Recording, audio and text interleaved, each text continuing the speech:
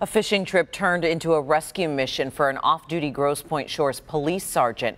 While out on Lake St. Clair, he found an exhausted yellow lab paddling in the middle of the lake. Priya Mann joins us live with the happy ending. Priya?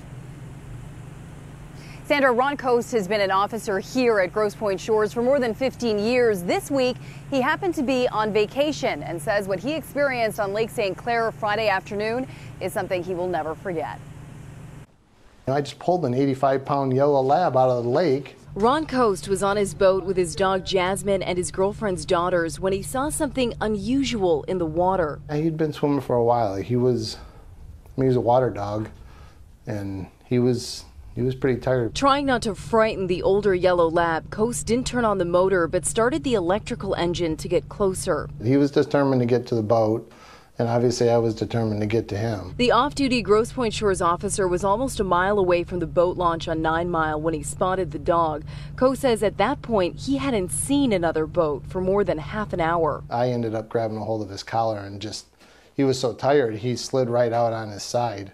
His girlfriend's daughter called 911, and ironically, the dog's owner was talking to dispatch at the same time. Just right place, right time. Herb's owner met up with Ron on Lake St. Clair, and they maneuvered the two boats side by side so the dog could be reunited with his family. The dog knew it wanted to go back to its boat because it saw its owner. The owner told Ron his dog must have leapt into the water from the back of the boat. Herb is safe and sound back at home. I think they were a little stunned, but I think they were pretty gracious that the dog was okay and it was back home.